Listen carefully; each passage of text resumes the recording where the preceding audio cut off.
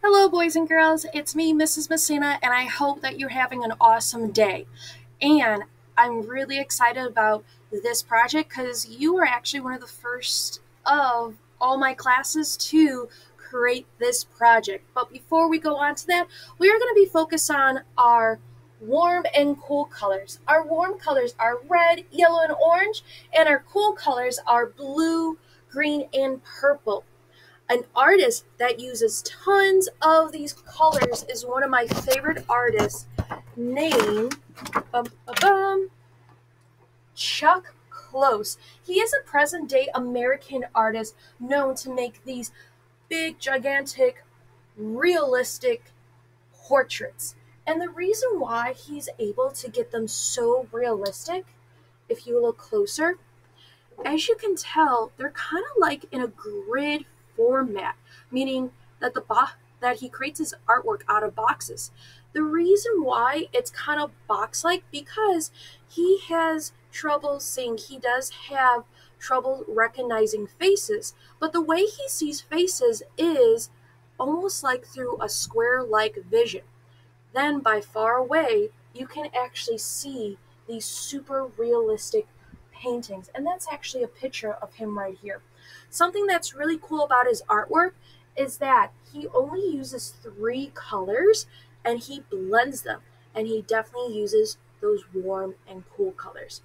So, for the first assignment for our Chuck Close project, you are going to be watching a video on warm and cool colors and how you can use that to make fantastic art. But also, you are going to examine how Chuck Close creates his out of this world artworks. All right? You will be answering a list of questions, then uploading them either on Seesaw or Google Classroom. Again, a lot of the videos and questionnaires will be on your art e-learning page. Okay? Now, in a week after you completed that assignment, you will be getting the directions and tutorials on our portrait project using warm and cool colors.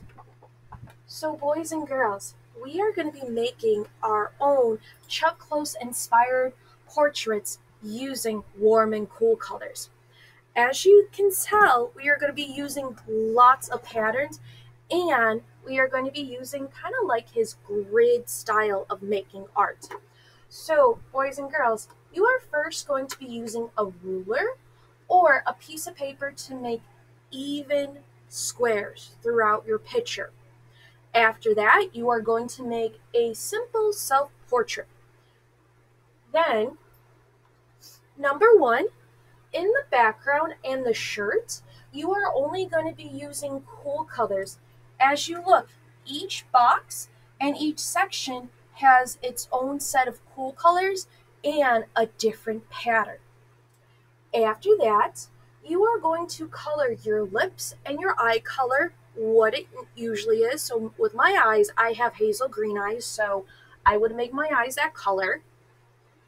Now, once you are done adding that, you are going to use warm colors for the face and the skin. Same thing, each box and each section will have their own patterns with only warm colors.